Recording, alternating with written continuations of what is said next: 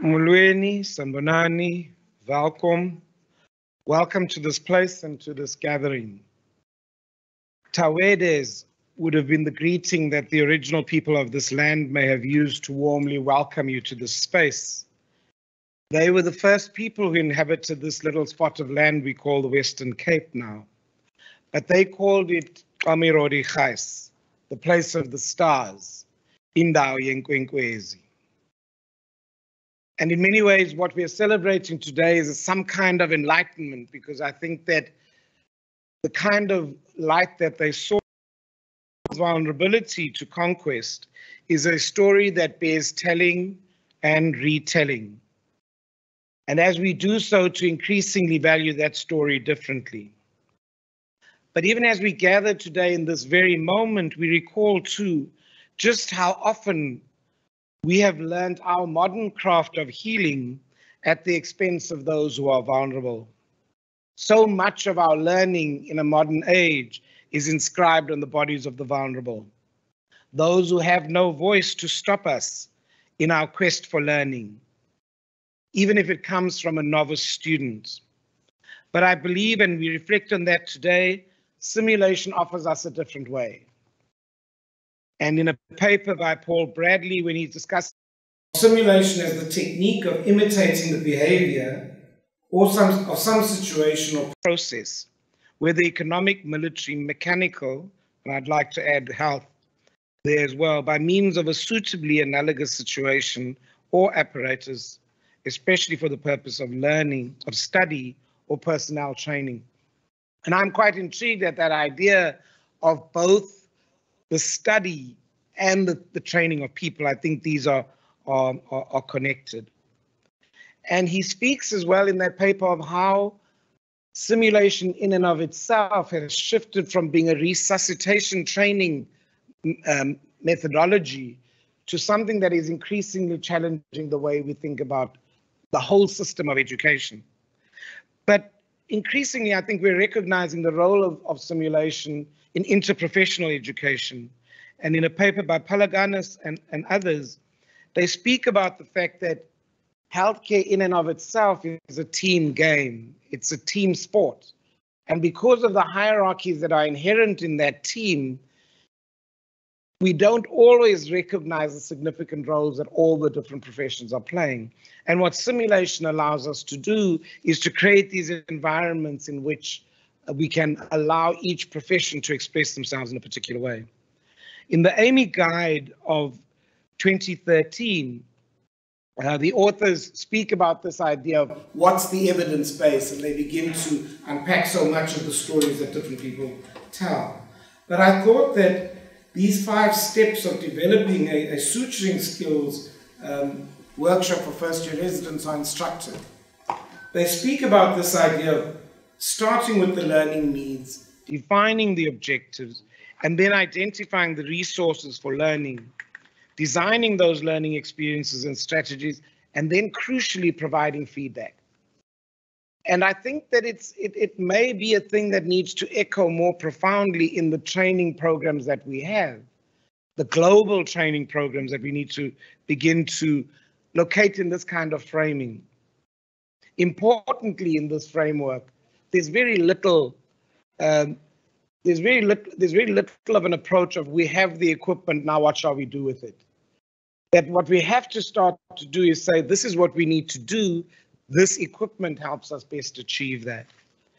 And so I was saying to Gabriel earlier that in the paper by Ranjev Kainth and Gabriel Reedy, they take us on this journey of a systematic meta-ethnographic view of what's happening with feedback and in the debriefing situation, what actually is happening. And again, those insights show us that when we talk, when we situate our conversations in a particular context, they have more meaning and allow us to unpack so many more things. And in a stunning graphic of all of the complexity of the relationships that happen between the simulation encounter, the clinical reality, and the person who emerges with the professional identity that is wholesome, we recognize that simulation may play an important role in that space. But they speak about this idea that in their final remarks, in their conclusion, they speak about this process through talk happening in a socially constructed learning milieu. This recognition that in our basic interactions as learners and as teachers, we recognize that it is the way in which we talk to each other that often determines the extent of learning. And I think perhaps in the medical education literature, certainly, this idea of feedback is probably one of the few things that we can say with absolute certainty is a fundamental part of the guaranteeing of learning over time. And so into this milieu that we speak of comes the idea of share, this essential component of an Ubuntu perspective of life that is being proposed here with this organization. I really do want to congratulate Marvin, Jansen and Joe Park-Ross in this process of developing a kind of African dialogue, I suppose, and in their document of motivating this program, being quite explicit and intentional about shifting the gaze from one that is the kind of patriarchal northern gaze telling us always what to do, to reconfiguring those conversations to be more emergent and more dialogical in the people that we engage. But their vision that they express is this building capacity of health workers, educators and leaders through simulation-based education, research, training and network, I think is an essential component of how we can reconfigure ourselves as Africans, and acknowledging that our partnerships across the continent may be far more important than our partnerships with the global north. They're not mutually exclusive. I think they're co-creating, and certainly what one can see in the more modern literature around the work in education is about this co-creation. So no comments from me would be complete without my quoting Roger Kneebone, having heard him some many years ago first talk about the Ha-Ha Wall, which is a construct from an English country garden, which speaks about often when we teach, we cannot see the barrier that the learner sees. And in many ways, simulation helps us to deconstruct that. But he says in a paper that he's written with Ruth Morgan and others, he speaks about regaining creativity in science, insights from conversation. And for me, the keywords there are creativity and conversation. But he speaks about this, or they speak about this idea that there are three challenges in reestablishing a culture of creativity in science. He really speaks about how scientists communicate what science is and what it is for, what scientists value, and third, how scientists create and co-create science with and for society. He speaks also about this open-ended sense of conversation, which I really do believe to you who are engaged in this SHARE initiative. What I think your organization is asking me and others in my position is, what if we would do things differently? And so what Roger Kneebone and his team are saying is that if we are to generate the science of conversation as integral to how we move forward, we've got to keep asking ourselves the question of, what if we did it differently? What if we changed our perspective? So congratulations to those of you who have organized this launch. It's a phenomenal idea, and I look forward to engaging this afternoon as we go along. I call on Joe Park-Ross to take over now.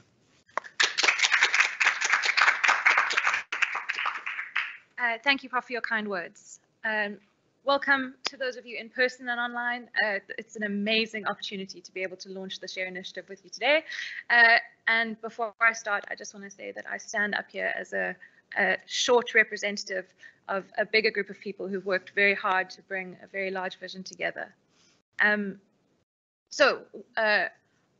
don't normally have notes for presentations, but when 340 of you signed up online to attend, you put me a bit on the back foot, so you'll excuse me if I sometimes look at my notes. But a huge welcome to you all. When we put out this advert, we had, more emails than I could keep up with, and signups from 340 people from 18 African countries and 6 continents. And I think that really shows the fertility of the ground and the interest in simulation. And we're here to plant seeds, and we're ready to watch you grow. So a big welcome. Thank you to Professor Lionel Green-Thompson for opening, and welcome to our keynote speaker, Gabriel Reedy, who crossed an ocean to be here with us today. And before I start and introduce myself, I just want to be clear that SHARE is an invitation, and we love that we managed to get the name SHARE to work, because we think that's what it is. It's an opportunity for collaboration and an invitation to you and those like you to come and be with us. My name is Jo Park-Ross. I'm a critical care paramedic by background, and when I think of African healthcare, I think of growing up in rural Malawi and relying on a healthcare system when I had malaria 10 times before I was 10. I think of traveling the continent as a flight paramedic and picking up patients from province to province and experiencing totally different healthcare systems and standards and equipment, and knowing that we could do better and that we could care for people better. So Lionel has already lovingly shared our vision, which is to build capacity in healthcare workers and educators, and specifically leaders. We're looking to collaborate with leaders. We would like to see simulation-based education, research and training capacitate those around us to transform and improve healthcare education and clinical care.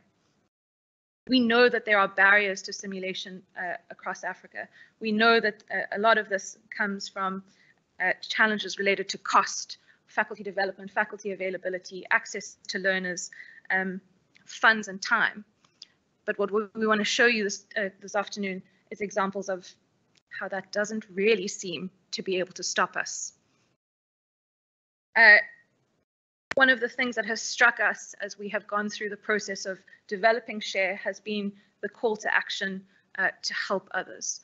We ran a faculty development program in June this year, and one of the faculty, when we asked her, one of the participants, when we asked her, why are you interested in simulation? She said, well, I'll be the second neonatologist in Ghana, and I would like to know how I can disseminate information. How do I take people who have limited neonatology training and create a safe system for my country?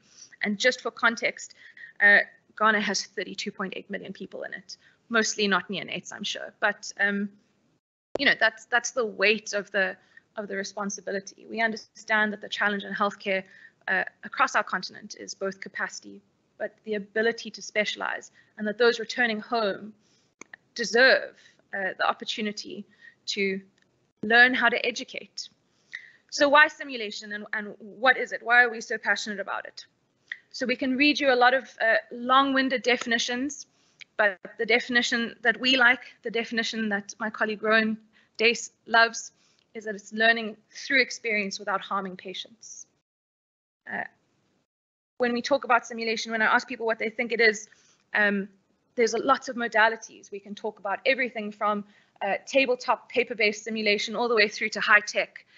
And in the middle there is something really magical that we can use to transform our healthcare systems. And to be clear, simulation is a transformational pedagogy. We are putting ourselves in spaces where we center the learners as critical in their own learning, where we ask them to reflect on their spaces and create the opportunity and space for transformational conversation, which can happen within our education systems and within healthcare. And don't we so badly need it? When we run our faculty development programs, we center the Jedi principles, not the Star Wars ones you're used to, but justice, equity, diversity, inclusion. And we're excited to share with you these opportunities to transform the way that we teach, the way that we give feedback, the way that we are handled when we are in the wrong, when we have made a mistake. And we're hoping for a generation of students, a pipeline of students who have experienced an opportunity to give better feedback, to receive better feedback, and better listening skills. And to be clear, it's possible, if we were stretching our imagination, that simulation originated in Africa. If we think of our ancestors out in the grasslands, do you think that they were using their precious bows and arrows on the animals passing them for the first time? No, they were probably simulating and trying a bunch of times before attempting the real game. And I think one of the, before I stop talking about what simulation is and start showing you some beautiful stories, I just want to pause and say, I think that what I'm hoping is not that we can learn from the rest of the world. I would love us to showcase what we have to offer, but also for to take in some opportunities from the international community. We have a problem with faculty development. We have a problem with faculty availability. There are systems all over the world using undergrads to lead and dictate their curriculum and to teach it. Wouldn't that be beautiful? We have an opportunity to show the world what an incredible educational program you can run with really low technology equipment. The simulation literature is rapidly growing, and we need to contribute to it. We need to not be absorbing. We have a voice. We have things that are worth sharing. So it's time. So one of the things that we need to take from the simulation literature is opportunities like in the NHS, they can show that they can, if we have a consistent program, we can decrease error and decrease medical legal claims. There's evidence that being simulation faculty increases the longevity of your career and your job satisfaction. Don't we all want that? And that we can really embed improved clinical reasoning within our programs. I think that if you spend a little bit of time on social media and you explore a little bit and you find some programs worth watching, I want to encourage you to really start journeying and creating community. And one of the most exciting things I've ever seen is from Lionel from Cameroon. 2010, the bark of a banana tree. 2018, a sponge. 2022, silicone. So their own homemade skills trainers. We are Africans, we innovate. It's different and it's better. Okay, so the the 4 pillars of the SHARE initiative are research, and education, which I'll be speaking about, and my colleague Marvin will tell you about our network and community initiatives and our innovation hub. We understand from our efforts that there is a definite need for improved access to faculty development opportunities. And so here is how we plan to answer that call. A huge faculty development focus, partly through short courses. We currently run a 2-day simulation launchpad, which is our faculty development course, and I'll tell you a little bit about that in a second. But just to say that our focus is on open access resources. We are aiming to run a series of educational webinars through the African Simulation Network. But more importantly, we understand that a new faculty member cannot move forward alone. And so our plan is to run a casebook series and to produce an open access textbook. Launchpad is was many years in the making, and myself, Marvin, Jansen, Bronwyn Espen, Rebecca Gray, and Rowan Dace here in the room came up with a 2-day course that aimed to take a novice practitioner, someone who had not yet had a lot of experience in simulation or in simulation teaching. And by the end of 2 days, they were able to run a simple clinical scenario. We are 18 months into our program. We have 74 graduates from 8 countries and 5 higher education institutions.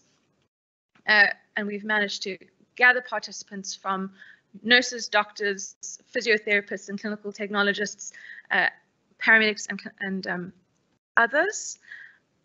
And here we are, 74 graduates in, and all we did was just start. We've run it in 2 provinces, and we're very excited that we are now collaborating between UCT. We have a member from Stellenbosch, and we're building faculty within the UKZN and WITS teams. We are ready for the continent, are we? And then I'm just going to pause on the concept of a casebook for a little while. So when I started as a new simulation faculty member, it's really time consuming. It's hard to generate cases, to create resources that are worthwhile, and to pilot and test. And so our aim is to create casebooks. So this is a themed book which contains simulation cases from various specialties. So I'll just use my program as an example. I run a 12-week critical care in situ program here at Groote, and those 12 cases, I went into an ICU in Malawi when we were there for some work, and I stood there in the middle of the ICU and realized the 12 cases I was teaching applied in that nurse-led unit 100%. And I have been, it's been one of the highlights of my career, getting this opportunity to create teams and a sense of belonging amongst registrars who are rotating through the ICU. So our aim with the casebooks is to create resources that are free and contextual. So they'll be written by people who work in the setting in which they're going to be used. And we're able to use them for faculty development. So you are able to take that case and run it either in an ongoing program or in an immersive short course. And the idea is that you have a community of practice from which to grow. Our second large open access project will be the Handbook of Simulation Education, which aims to be a practical guide for simulation educators. I have managed to persuade Gabriel to be my co-editor, and we're really excited to create an open access textbook which collaborates between experts in the field and local expertise, and we invite collaborators to join us. We're planning 3 large sections. What is simulation? A really deep understanding of what it is and how we can use it, simulation design and delivery, and a rigorous approach to debriefing, including tools, how to implement it, and how to evaluate your debriefing in particular. And we're really, really excited for where this is going. Before I move to research, I just want to acknowledge that this is all the work of a large group of collaborators again, and I get to stand up here, but it takes an absolute forest. Our second pillar to discuss is research. So I'm not going to get into the weeds because we have a wonderful keynote about the research landscape, but our aim is to strengthen scholarship in health professions education, focusing on simulation across Africa, acknowledging that simulation is one part of health professions education and we cannot operate in isolation. What we would like to create is collaboration and capacity development through partnerships, learning opportunities, and mentorship, and to take research and contextualize it and create context-driven research that can inform the practice of others. While we don't have any funding or have any grants to offer you, we would love to help you understand the funding landscape and to show you where to find the grants. And why is research such a focus for us? Well, I'm going to show you a beautiful infographic by Amano et al., who published just last month about the difference between being an English first language author and those for whom English is not their first language. If you're reading a paper, it takes you 91% more time just to read a single paper. It takes you double the time to write your paper.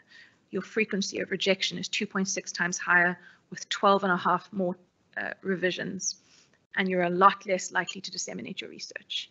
There are some gaps there that we would love to help our colleagues close, and we are empowered to share and to bring you collaborators and mentorship from the wonderful international network that we have garnered. We'll have an opportunity for questions at the end, but without any further ado, I'm going to invite Jansen to take you through our network and our innovation hub. Thank you very much.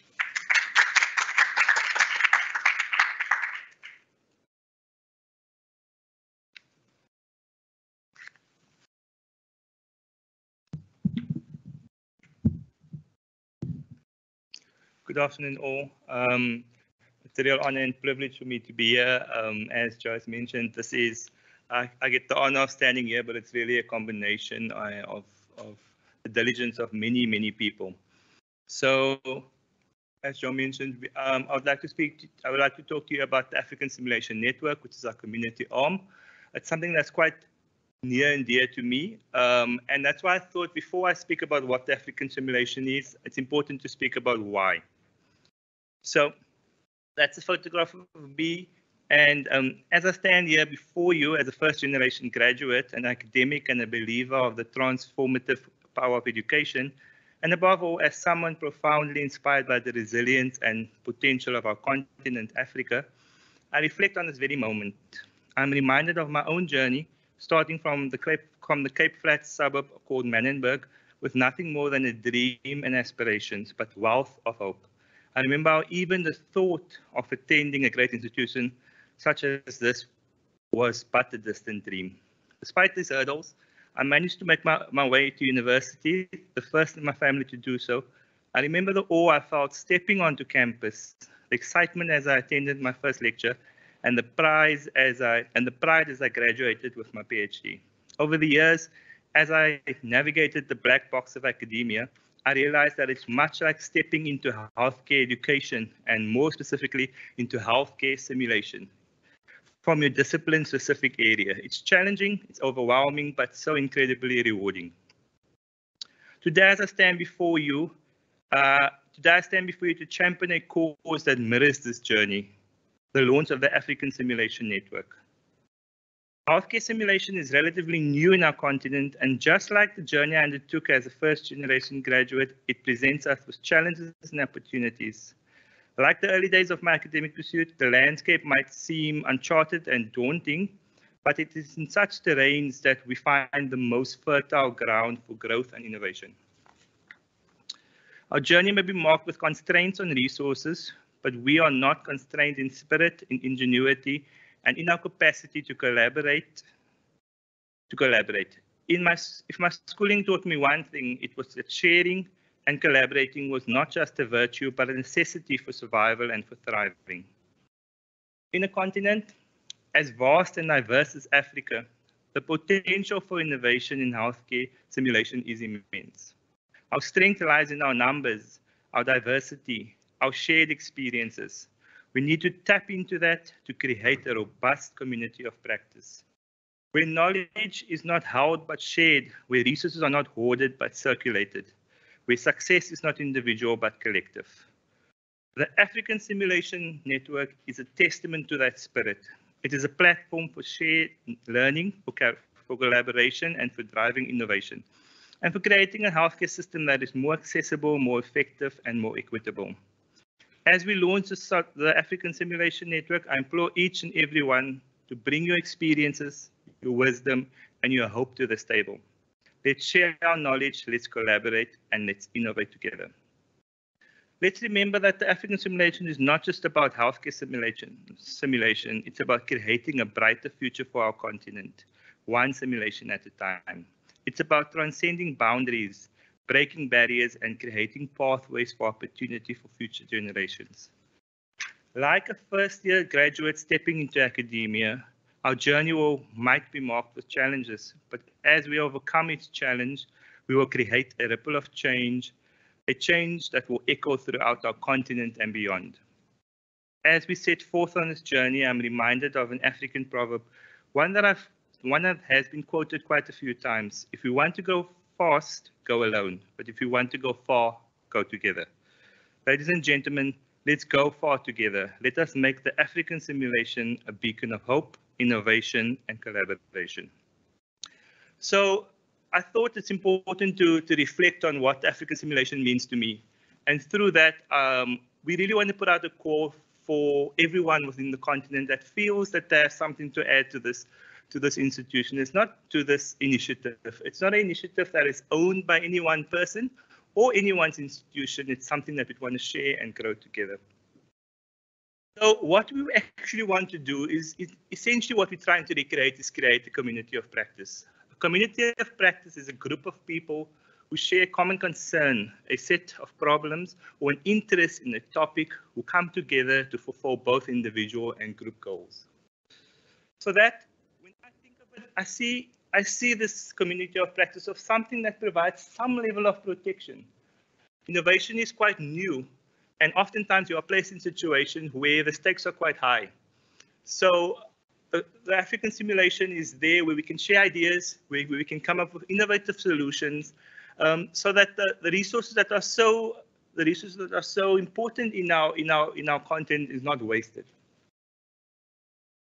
So currently, what are our plans? We're going to leverage social media, YouTube, Twitter, Facebook. So that is a community where we can engage on, ask difficult questions, say ideas, etc. What we also look to do is to have interviews with simulation experts, and also showcase the centers of excellence that are across our continent already. And as Joe's mentioned, we also want to facilitate the development of open access and open source materials. Finally, our innovation hub. Innovation is at the heart and soul of progress, especially in the ever-changing field of healthcare simulation. Our resource constraints, cultural diversities, and the sheer vastness of Africa call for innovative solutions tailored to our unique circumstances. The innovation arm we are launching today is a commitment to fostering such solutions. It's not just a platform, but a crucible where knowledge, experience, and talent will be forged into breakthrough ideas, where every voice matters, where every idea counts, and every innovation, big or small, can lead to transformative change.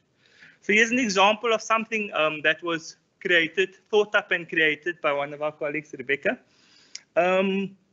What we looked at here is oftentimes we have a constraint of a monitor.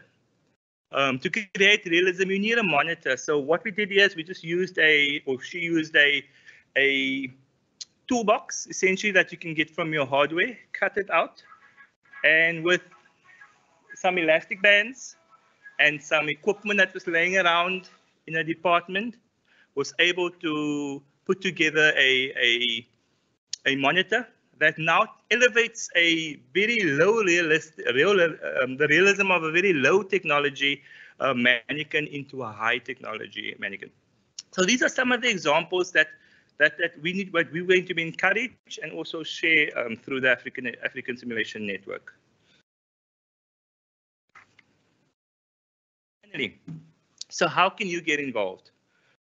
As we seek to advance this initiative, we recognize the value of having local leaders, or like we were to call it, country champions to guide our efforts. This continent, rich in its diversity, has unique needs and strengths in each region. And who better to understand those nuances than champions from within those countries themselves? These champions will be our local advocates, the bridge between our collective efforts and specific needs of each community. They will be instrumental in adapting our shared knowledge and innovations to local contexts, ensuring that our efforts are not only impactful, but also culturally sensitive and sustainable. So a few days we put out a call for individuals who might have an interest of being country champions, and within 2 days, this was the response. So that call is still out there. You can scan the code if you would like to make yourself available to be considered for a country champion. And as I said in closing, the African simulation is about creating a community of practice. A community of practice is crucial to the development of healthcare simulation in our continent.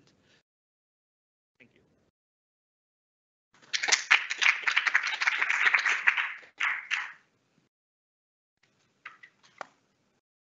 I have the wonderful honor of introducing our keynote speaker. Professor Gabriel Reedy is from King's College in London. He has come all the way to run a week of workshops as part of our launch. And when I asked him how to describe him, he gave me free rein. So here I go. He's a psychologist by background, a simulation educator and researcher. He's a professor of health professions education at King's College London and runs a wonderful master's program there. He's also the editor of Advances in Simulation and on the research committee for the Society for Simulation in Healthcare, which is the biggest international society, and is a leader and member of the European Siren Network, which is the European equivalent of their research network. But how I'd like to introduce him is as a generous mentor and sponsor. I met Gabe at an international conference where he didn't really know me from a bar of soap, but another mentor said, you should go meet Gabe. And by the end of the conversation, he had agreed that I could bug him for events like this. No, he had invited me onto his editorial board. And despite the fact that I'm a 2-for-1 deal and explained to him that I would love to join his editorial board, but I don't do things without Marvin, we got Marvin on the phone, and that's the start of our journey with Gabe. And I know that this is just a starting point. So Gabe, if you would like to come up. Thank you. Thank you, Joe. Thank you for the very kind introduction.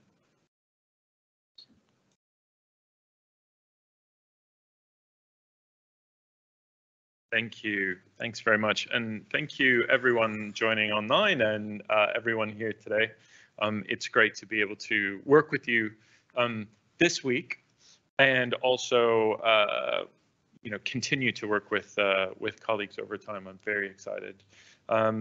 So Joe and Marvin asked me to come today to talk to you a little bit about simulation research and the landscape of simulation research. And so I'll share with you a little bit about sort of my perspective as a researcher, but also as someone who works in a role that kind of is a gatekeeping function. Some people think of it that way. As a journal editor, I see lots of research and thought that comes through the simulation community. And I have to think about, well, how do we represent that in the academic literature? So I'm going to talk a little bit about that. Where have we come from? What's the landscape look like? And where are we going? I want to give some acknowledgement today to a couple of colleagues of mine who are also friends, and one who's a mentor of mine. So Deborah Nestel, who's the founding editor of the journal that I now serve as the editor of, Advances in Simulation. And Deborah is the editor-in-chief of the International Journal of Healthcare Simulation. So another sort of emerging journal and place for simulation scholarship and research that's written and distributed, which is fantastic. And Nicole Harder, who has been the editor-in-chief of clinical simulation in nursing. Nicole's based in Canada and Deborah is based in Australia. So Nicole and Deborah and I did a similar a talk with a similar flavor at a meeting, an international meeting, fairly recently, and so a lot of the ideas that I'm sharing with you today, we collaborated on and worked together on. So I want to make sure and acknowledge them, and also talk about how much I've learned from them, which is fantastic. Again, the spirit of learning and collaboration, I think, is one that I feel very strongly about. So. Acknowledging that. So I've got three parts to this talk this afternoon. The first is looking a little bit at the landscape, as I said, and then I'm going to explore some of the themes that exist in the research that's published in the literature over the last year. And then I've got a little bit of an indulgent look to the future, what I hope is the future that we have before us in the world of simulation. So this first part, as I was talking with Joe and Marvin and colleagues about what to talk about today, Joe, we're doing a research workshop tomorrow, so some of you may be able to join us for that. I raised the concept of the research compass. So Charlotte Ringstead and colleagues from Denmark published this paper well over a decade ago called The Research Compass.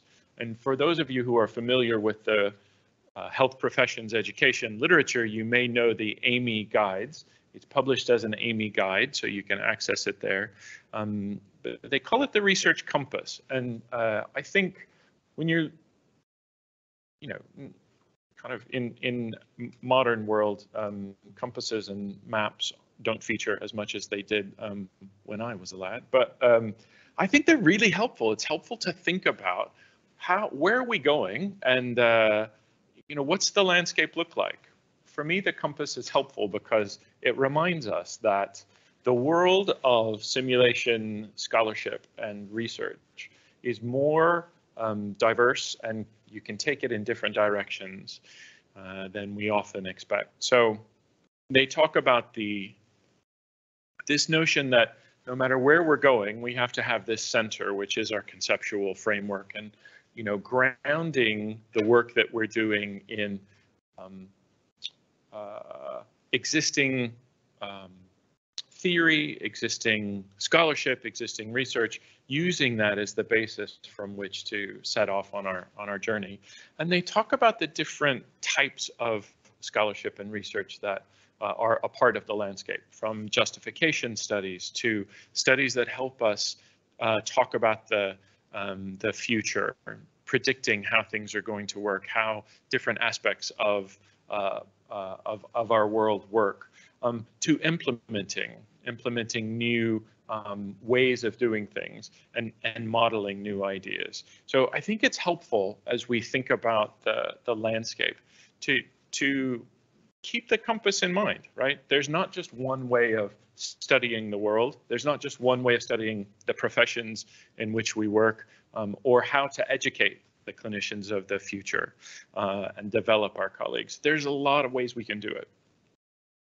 And I think the compass is one way that we can think about that. So as we think about the landscape, what does it look like? Well, hopefully it is varied. And the interesting thing is, as we look at some of the scholarship and we sort of look at it in the round, we'll see that there is quite a bit of variability in it. And yet there is a lot of similarity as well. And I think there's a lot for us to learn and some interesting directions that we can go. I think it's important to highlight that there's an absolute explosion in the quantity of research in health professions education, but specifically in simulation. So if you look at some key words, you can see a sort of hockey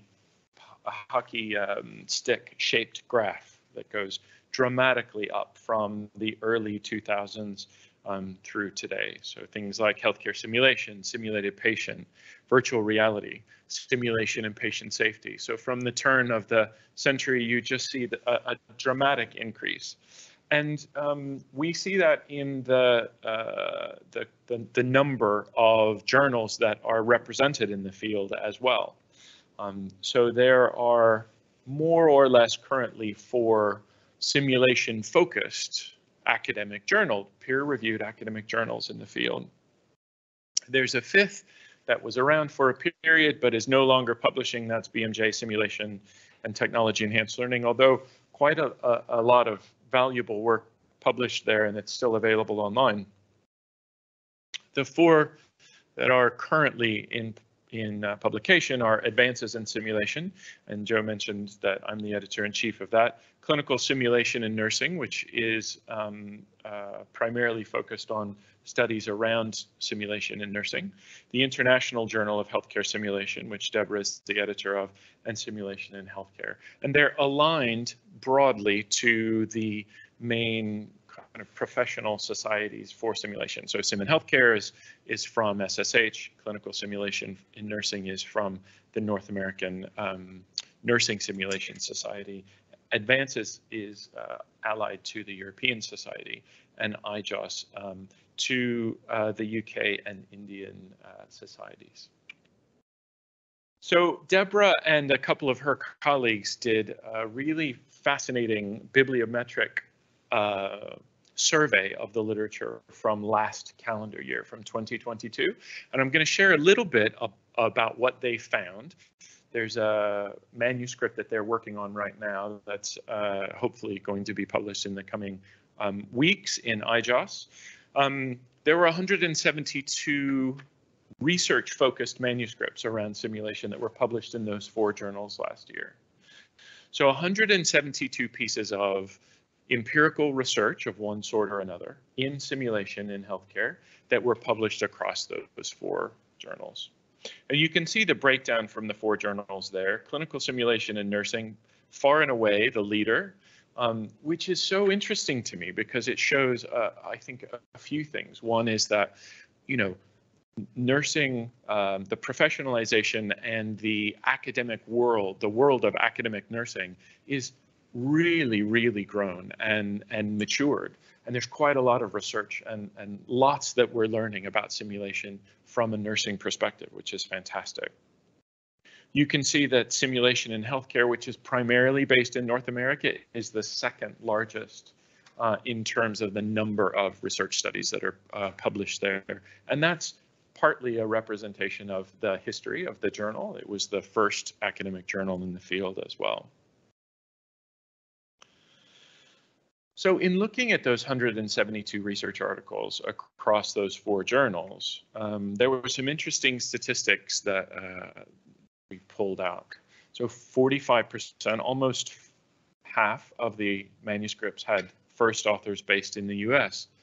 And what was interesting to me was that only one of those 172 articles had a first author that was based in Africa, which calls us to kind of think about how the global conversation exists and how we both make space for and participate in this the larger scholarship and research conversation. Over half of them were quantitative designs, so research that was done from a quantitative paradigm, and then 17% were qualitative and 15% were mixed methods. 32% of the articles had students as the focus, so health profession students. So these are folks who are working at an undergraduate level, which is interesting because so much of the work that we do in health professions education obviously is focused at that undergraduate level, yet we often don't look at undergraduates as the kind of primary focus of our work, which is, again, quite interesting to me. If we look at we know, and again, most of us who are here today are simulation educators. So if we think about the variety of approaches to simulation that are available, it's interesting to see how that reflects in the literature. So about a quarter of the manuscripts were focused on simulation that included mannequins, so high fidelity, kind of full patient simulation, we often call it. But almost the equal number were focused on simulated patients or simulated participants, which is a real change and a real shift. We're seeing simulation using simulated participants, really growing in popularity and in use, but also as the focus of our work. Over half were in-person simulation activities, but nearly a quarter represented some sort of online or virtual simulation activity, which again is a massive change that's just come about in the last couple of years. So I'll talk a little bit more about that. Deborah and colleagues did a content analysis, a thematic analysis by title and abstract, and they came up with 7 categories or 7 themes that they saw in, again, these research articles that were published last year. The largest by far was simulation as an educational approach. And you might expect that, right? We're simulation educators, so we're researching how simulation is used as an educational method. Interestingly, some of the other categories also really highly represented in literature. So what about our learners? Who are they? What are they experiencing? What are they thinking about? Also, what about our faculty? Right, all of us as simulation educators, we need development, we need growth, we need to be trained, we need to be encouraged, we need to shift our thinking from time to time as well. So that's reported in the scholarship and literature.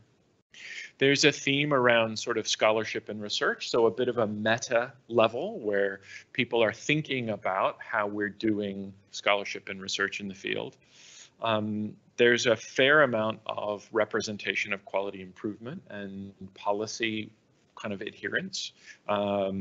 There's still this theme of development of new simulators, and Marvin was showing us some examples of really interesting innovations that are happening in this context around simulation development, simulator development. And we've got quite a lot of that's happening really around the world, various approaches to new simulators. And then quite a few reviews, and I'll give a couple of examples of those. I'm just going to highlight a few of those categories, not every category, but I'm going to draw your attention to a few research articles that I think are interesting, and I'll just briefly tell you why I think they're interesting. So that's the second part. So let's look at a couple of pieces from this category of simulation as an educational approach. How are we using simulation as an educational method? So this piece is from Perez and colleagues in the US, and they're looking at virtual simulation as a learning tool to teach graduate nursing students to manage difficult simulations. And I drew this out as an example because, again, now 26%, over a quarter of the published manuscripts in the last year looked at some form of virtual simulation. Sometimes it's called telesimulation or online simulation. Sometimes you'll see it represented in the literature. So this is an approach that was sort of adopted very quickly out of necessity during the pandemic in many places. And yet it's still persisting. So social distancing and limitations that we kind of quickly adopted during the pandemic have gone away, but we're still kind of recognizing the value of working with learners in a distributed way. So this paper talks about a particular approach, which was using virtual simulations, again, to support graduate nursing students as they were learning to have difficult conversations. And what they found was that, indeed, perhaps unsurprisingly, you could actually do a really good job of teaching nursing students to have challenging conversations using simulation at a distance. So some of the distance technologies that we have, like Zoom, can be marshaled in that effort. And there's a lot of room for that, I think, which is very interesting. The PowerPoint inevitably munges the PDF file just when you least expect it. So apologies for that not kind of coming up quickly, but Lim and colleague published another piece around technology enhanced learning cost effectiveness. And in particular, they were looking at virtual OSCEs and the ways in which, so OSCEs, objective structured clinical exams, which are prevalent in undergraduate health professions education, and a good kind of an interesting sort of approach of simulation. Often we don't think of it as part of simulation, but of course it is. We're simulating clinical practice for the purposes of assessment. And so this group in Australia and Malaysia moved some of their simulations, some of their OSCEs online, and looked at an economic lens to help decide whether or not that was a valuable sort of use of resources and time. And what they found was that it was quite expensive for them to move the OSCEs online initially, but actually over time, that investment paid off. So over 2 and 3 years, they were able to see a great return on some of that investment. And I think that's interesting because we're starting to see both things like online tools being used, again, in assessment, but also how do we justify that? And can we think about the things like the cost effectiveness of the simulations that we do? We're all working in resource constrained environments, not all of us, but most of us. And the idea that we could use some of that investment to kind of build more cost-effective approaches over time is really compelling for me. So what about our learners? And I mentioned the one, excuse me, the one manuscript out of 172 that came from Africa. And this is Stein's work in Johannesburg, looking at anxiety and performance in pre-hospital care simulation environments. And so Stein worked with colleagues there to do a before and after assessment using the state trait anxiety inventory, and found that there was a relationship between the two, perhaps again unsurprisingly, but that actually performance, there was an increased anxiety, and during simulation, it actually didn't go down over the course of their simulation. So simulation is a kind of like, we're still worried about our performance. Certainly in this cohort of students, it's performance in simulation is analogous to performance in clinical environments, and in some cases, it's more anxiety inducing for our students than is actual clinical care. I mentioned another theme that emerged was simulation faculty. And again, all of us as simulation educators are thinking about how we support ourselves and support our colleagues. The network more broadly, as Marvin was saying, is about developing a community of practice and how do we support and develop our colleagues. Dickinson and colleagues, this is in IJOS, the International Journal of Healthcare Simulation. We're looking at simulated patients and their perceptions of engagement in online virtual telesimulations. So I think, again, we saw that quite a large proportion of the manuscripts published in the last year featured simulated patients. We sometimes think of simulation as using equipment to simulate and to learn from, but actually using people and not using them, but engaging them in the process of creating immersive and supportive learning environments for our learners is just really, really growing and is so valuable. We know that, and the research is starting to show that. What this team did was looked at how those simulated patients experienced their work. What was it like for them to participate in these online and virtual simulations? And what was interesting was that these simulated patients who were doing this faculty work found that they found it difficult, right? It's difficult to engage with an audience online, as we know, those of us who do online work and hybrid work, it's sometimes difficult. I can't look into the camera and see all of you out around Africa who are watching this presentation, and so my eye contact is with people who are in the room. And that's, you know, as a speaker, that's what compels me. And they said, yeah, that's our experience as well. We're not always sure our learners are switched on and engaged, but they recognized how important and valuable it is. And so that sense of, I'm going to put my needs aside as an educator and recognize the potential value that happens through this virtual simulation. I mentioned that another really significant theme within the literature in the last year was reviews, and I think I mentioned the sort of hockey stick of volumes of research. What we're starting to see now in the simulation research literature is there's a good 20 years of quite a lot of work, right? Quite a lot of empirical work that helps us understand how simulation is used and what can be used from it. And so we're getting to the point where reviews are a fantastic way of synthesizing a large body of literature and a large body of work. And we're starting to see that more and more in the literature. So reviews of various types which look back at the literature and try and synthesize it over time.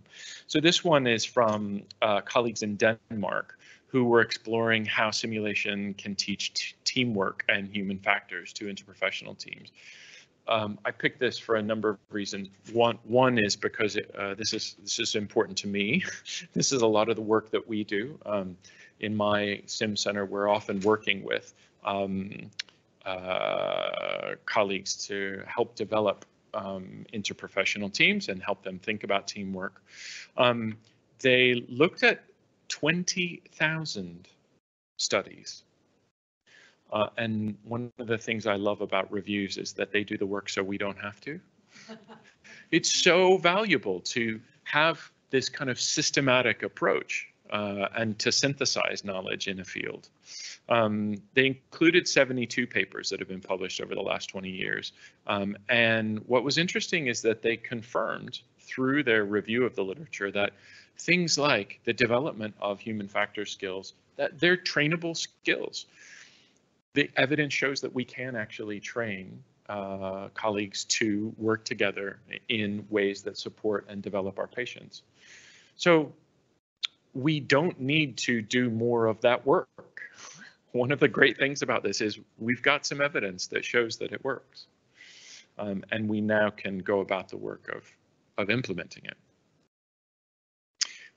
The second example of a review that I'm presenting today is from Daya and colleagues in the US who were looking at simulation to teach healthcare learners behavioral behavioral skills around diversity, equity, and inclusion. There's no other way of saying it, but JEDI, DEI, whatever sort of framing you put around issues of justice, diversity, equity, and inclusion, it's central to some of the work we're doing in healthcare, making healthcare representative of the communities that we serve, supporting and opening access to healthcare professions. All of that is really central to the work that we're doing in simulation. In this case, they used a scoping review to map the terrain of the area, looking at what's already out there and where we need to go. And they included 23 manuscripts in their review, and developed some suggestions for what we need to do as simulation educators in order to use simulation to develop diversity, equity, and inclusion. So a really interesting piece. So where are we going as a field? That's a sample of what the landscape looks like. Where do we think we're going? I always used to listen to speakers give a kind of, this is where I think we should go in the future. And I always kind of went, oh, will we actually get there? I'll never do that. And yet everyone wants to think about where are we going? And I realized that actually what we want is to be inspired about where we should go, to think seriously about the potential for where we can go as a field. So a few suggestions and hopes for where we can go. I'll frame it that way. With Walter Epic, another simulation researcher, I published a piece in 22, that was last year, around where we think, one of the directions we think we should be going as a field. And I was talking to the team this morning here about the notion that we really need to be thinking as a field about bringing in new lenses to look at the work that we're doing, new perspectives and new ways of thinking about the field. We need to move, I think, and building on work from David Cook and others who make the point about health professions, education, literature more broadly, moving from justification studies, that is, studies that prove that simulation works, towards clarification studies. How does it work? Why does it work? What's going on? What are the processes that are at work? We need to think very seriously about how we engage with theory. And that's theory about how we do what we do, why we do what we do, how we think that it works, and trying those things out, operationalizing some of these ideas, using new methodological lenses and new methods to study simulation and to study different aspects of simulation across those themes, from ourselves as faculty to our learners to the processes that we use in simulation. I mentioned that 26% of those, or whatever the figure was, I think it's 26% of studies were telesimulation or virtual simulation. And I think what was amazing during the pandemic for many of us was seeing how rapidly and how rapidly we were able to switch to using technologies that mediate social interaction to various degrees of success, and for various ends that we never would have considered it being an option before. And even though, as I said, obviously the pandemic is not over, but the social distancing expectations have decreased, we are in an environment where that potential to engage with learners who are in the distributed setting still remains. Traveling to be in the same place is a luxury, and it's a luxury that is also potentially problematic as we think about traveling large distances in an increasingly warming world. So we have to think about that. And I think the potential there is really significant. We're going to see that increase. We're going to see that continue to develop. I think we saw in 2022 the first study looking at sustainability in simulation. So it's not a topic or an area that has been the focus of much simulation research. But I'm really interested in how we think about both sustainability within simulation and simulation as it relates to planetary health and global health. I think those are areas that we absolutely have to consider and think about, and where we really need some of those different perspectives to help us think about the work that we're doing. So this is an area that I hope we'll see quite a lot more of as well.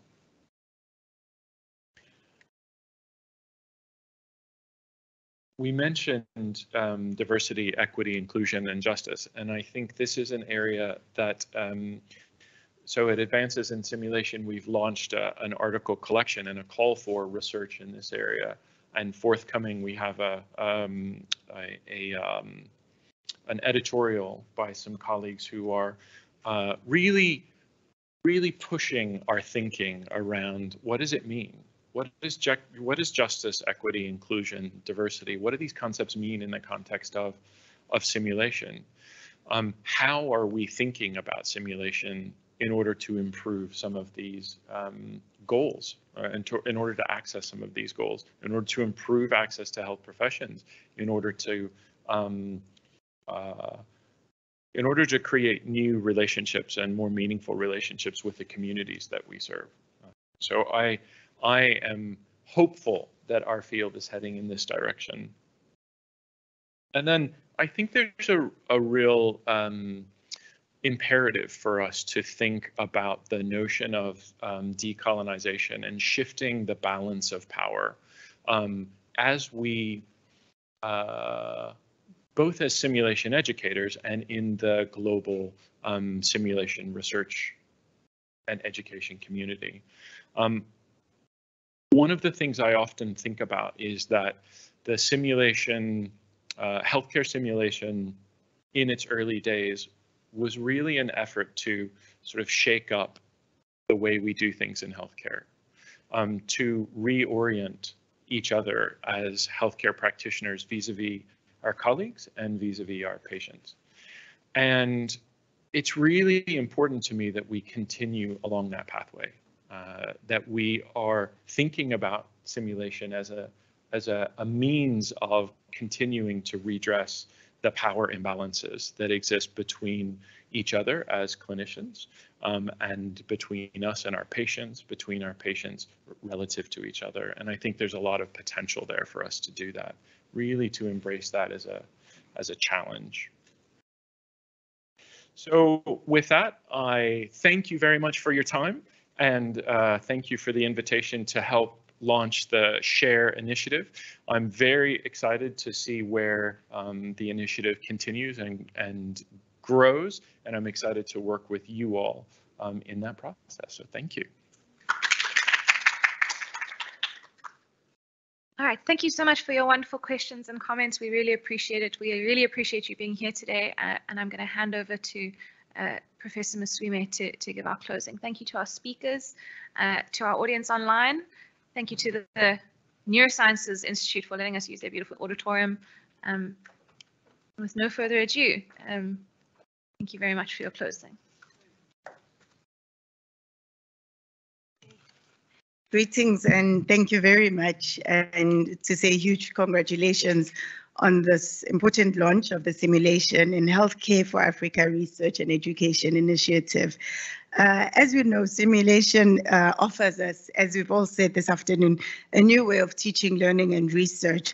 But simulation in many ways isn't new. I think over the last decade or two or three, we've all had an encounter with simulation in one way or another. But I think what's really special about today and what's really special about this initiative, it brings us to this critical point where we cannot ignore simulation going further. And so I really want to congratulate the team, the visionaries behind it, Joe and Marvin, for this excellent work and this excellent initiative.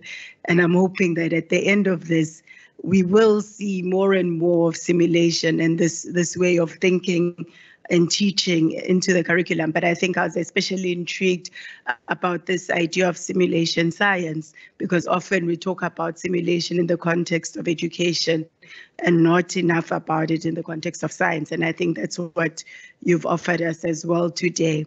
You also spoke about simulation and this idea of caring, that we are interested in our patients, we are interested in having better outcomes, and that's why we have to go an extra mile and not be satisfied simply with the way that we're teaching. We also care about our outcomes. We live in a continent where we have some of the highest morbidities and mortalities across various conditions, and so it's important that we improve how we teach, particularly to improve the care that we offer to the communities that we care about. But it's also about caring about our healthcare workers, about clinicians, about doctors and other clinicians as well, that the undergraduate and the postgraduate training is there to teach you to become a competent, a confident healthcare worker. And so simulation offers that and allows us to measure and evaluate and reduce some of those anxieties that will come along the way in the training. But also you spoke about performance, which is important, measuring, evaluating, practicing, improving the performance of individuals as well as the performance of teams. I particularly have an interest in simulation. I wear two hats today. One in global surgery. Simulation is a recognized area of practice in global surgery. It's been well recognized that to improve access to surgery and to improve the quality and safety of perioperative care, simulation is a recognized way and an important pillar of that. But I also chair the University of the Future project here at the University of Cape Town, which looks at improving infrastructure and aligning infrastructure and services with the current and future ways of teaching. And so we can't think about how we will teach in the future without thinking about simulation and the type of equipment that we need, the type of laboratories that are required. I've had the privilege of visiting various simulation labs across the world. Earlier this year, I visited a robotic simulation lab. It was nothing like I've ever seen before because I didn't know that these things existed. It was obviously in a high-income country where they had excess robots and enough to teach how to practice with robots.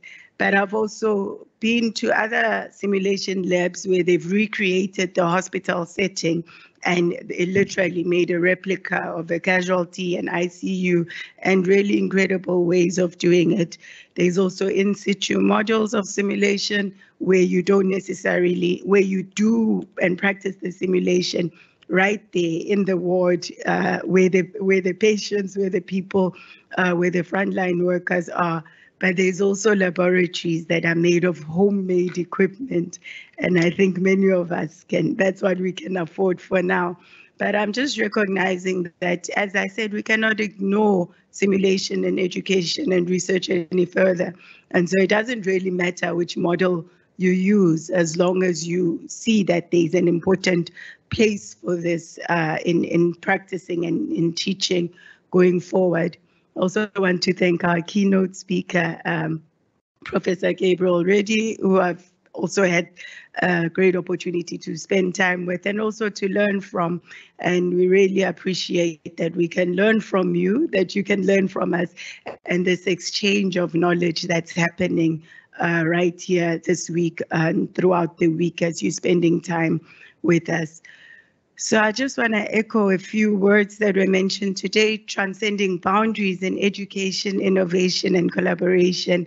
And I just thought it's so inspiring for us to look beyond what we're doing and in what we want to see in the clinical setting, but to see this as a huge opportunity that could transform perhaps the future of medicine as a whole. And also, I'm thinking about the opportunities that were mentioned, that we can look at simulation beyond the clinical disciplines and looking at planetary health, global health, public health, and perhaps looking at how to bring simulation not just in the patient setting, but outside. I like the idea of looking at simulation to harness the conversations that we have, not just conversations with patients and conversations with each other, but conversations with policymakers, with leaders, with decision makers. And so I would really encourage that we look at expanding how we do simulation and incorporate it to the other disciplines as well. And I also like the idea of using it to decolonize the curriculum, and not just decolonizing simulation as a practice, but using it to redress power imbalances and using it to learn how to have some of those difficult conversations that come with when in places where we've got implicit bias that we have to deal with. So I'd like to leave us all with a challenge to say, going forward, how will we incorporate simulation into the work that we do as educators, as learners, as scientists? So thank you to everyone who's here, and I'd like to wish you a great afternoon. Thank you to the visionaries who have created this platform and opportunity. Thank you to all who have joined online, and inviting everyone to become a part of this network, and for all of us to challenge ourselves to teach differently, not to stick to how we were taught, but to think differently about how we teach going forward. Thank you very much.